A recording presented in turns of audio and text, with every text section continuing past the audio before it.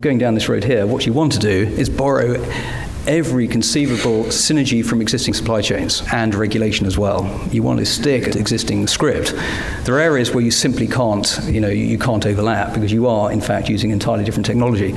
But the first thing is fuel. You solve with low-enriched uranium. I mean, then you have a supply chain that currently exists globally. So the commercial task is to overlap as much as you can with what's going on currently.